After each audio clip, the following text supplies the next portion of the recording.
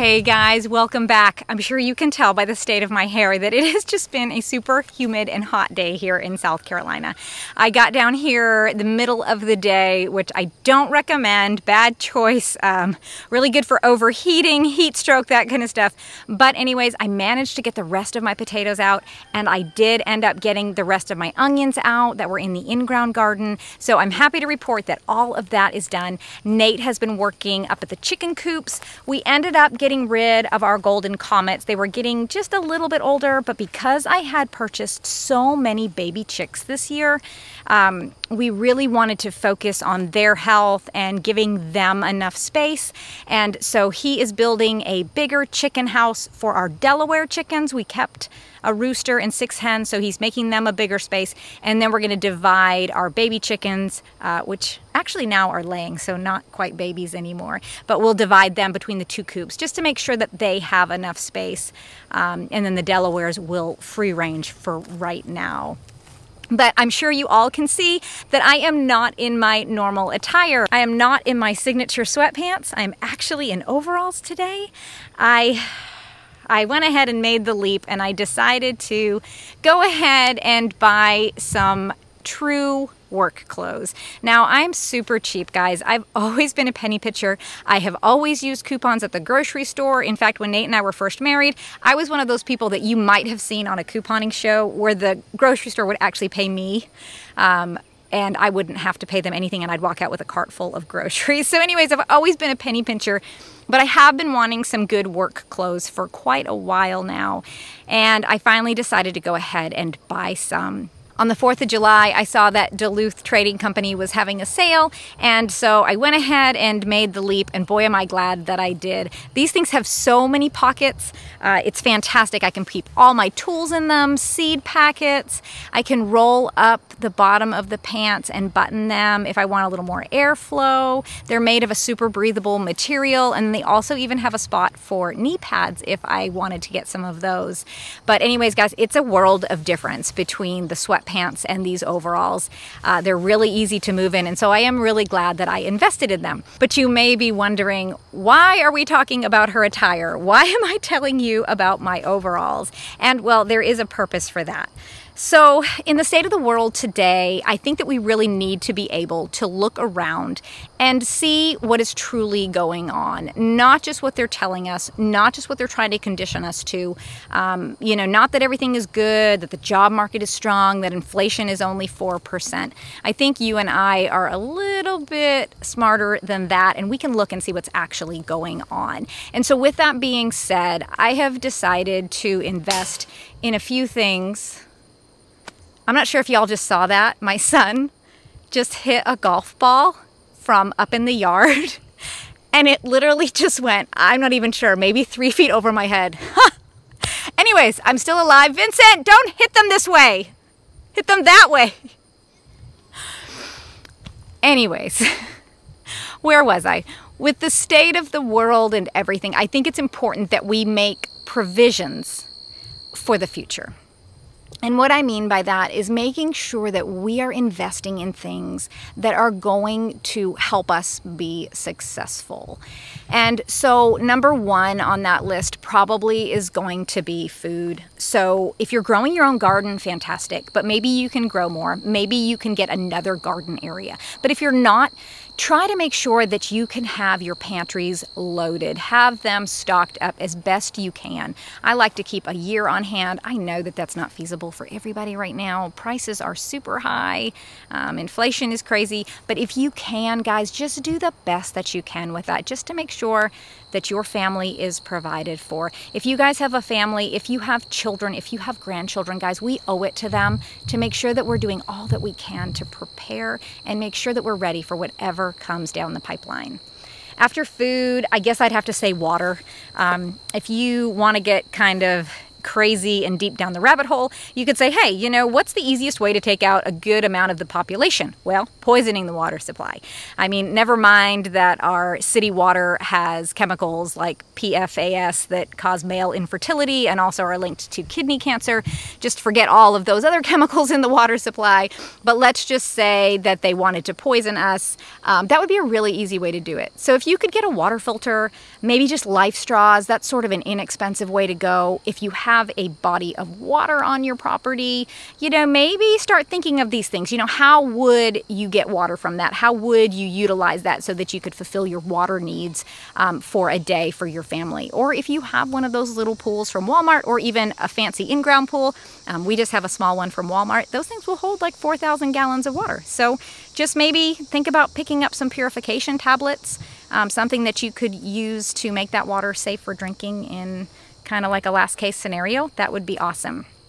Now, the next thing can get a little touchy, guys. And I'm not giving you this advice because I've never been through this. Nate and I have been through this and done this, and we know that it's difficult and we know that people don't like to talk about it.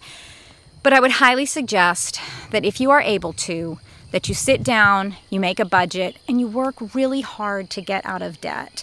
Credit card debt is almost at $1 trillion in America. The average American has between, I think, $5,000 to $7,000 in debt. And the credit card interest rates right now are 24%. That's sort of like the average, which is absolutely nuts. I don't even know how long it would take you to get out of debt if you just made the minimum payment, but I'm telling you guys, if you can just allot a little more money to those payments and try to get out of debt, it will take so much weight off your shoulders, so much stress. When Nate and I were first married, we really didn't think much of putting money on a credit card. Hey, we were going to get points. We were going to, you know, go down the street and finance a fancy car. You know, we did all that stuff until we decided that enough was enough. And we did. We had to sacrifice. We had to sell some things. At one point we had a super nice Duramax diesel pickup truck. It was bright blue. It was absolutely amazing. And we sold it. And we sold it because we didn't want to be in debt anymore. So there are sacrifices that you have to make. Maybe if you have some toys like four-wheelers, dirt bikes, things like that, you know, think about maybe putting those, you know, on Facebook Marketplace before things really kind of take a turn for the worse and people are having a hard time getting rid of them because, you know, people just don't have the money to buy them. So if you guys can do that, I highly suggest it. Also, if you do have a car payment, the average car payment in America is like $700 now, which is crazy. I can't even imagine. And you can finance cars for, what is it, like 84 months, I think is the biggest term that you can do that for. But it's just crazy, guys. We strap ourselves down with so much debt that, I mean, it is true, the debtor is slave to the lender. You work just to pay somebody a paycheck. I have been driving an old minivan now for about 10 years, and it gets me from point A to point B. I think if I put it on Marketplace, it might fetch me $2,500 or $3,000. It's not fancy. It's not worth anything. But I'm telling you what, guys, when I'm driving down the road, you know, nobody's impressed by it, and I really don't care. Because if I was driving something fancy, what are our attention spans these days? 10 seconds? I mean, they're going to forget about me in 10 seconds anyways. So I promise you guys, if you get rid of that fancy car and just get something a little bit more low-key, no payments or maybe low payments, if you can do that, you'll be amazed at how much freedom you feel from that and how much extra money you're going to have at the end of the month to put towards things that really, really matter. Nate and I have kind of decided to forego the designer jeans to make sure that we have good quality work clothes. We've decided to invest in good quality mud boots and work boots, just things that are going to make our lives easier, things that are going to make us more efficient and successful to achieve the goals that we've set for ourselves. Also, food preservation things. Last year, oh man, I made all of my marinara sauce without a sauce maker. This year, I bought a sauce maker. Now, it's not a huge investment. It's about $60. But that's going to save me a ton of time. It's going to take my stress levels down a bit, guys. And I promise when my stress level is down, things are happier in the house. And I'm sure it's the same with you guys, especially with so much food coming in. it can get really overwhelming.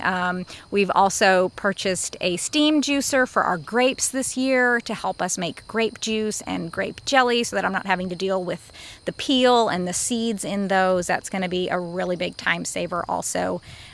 We've also invested in quite a few canning jars just to make sure we have a good stock of those, and canning lids. Nate and I have also decided to start investing in some really good garden tools, things that are made well, that are going to stand the test of time, things that we can pass down to our kids, because even the cheap items that used to last a couple of years, now, I don't know how they make them cheaper, but they are making them cheaper, and they are breaking, I mean, within months. And so it doesn't make sense for us to just keep going and buying and spending more and more and more on these cheap items.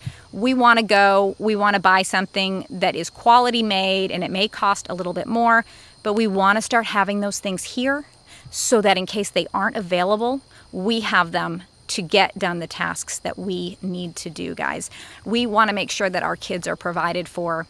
We really want to, steer them in the right direction. We want to show them, what it means to grow your own food, what it means to work hard, what it means to be self-sufficient, so that when they are older, they are able to do these things for themselves, so that they're not relying on the system like I had to and like Nate had to as we were growing up and becoming adults. We're really trying to invest in our future. We're trying to invest in our kids, guys, because I want to give this next generation the best shot that I can. I want this next generation to rise up and keep this nation a free country. Now, I don't know if we're too far gone. You and I can kind of speculate, but nobody has a crystal ball here.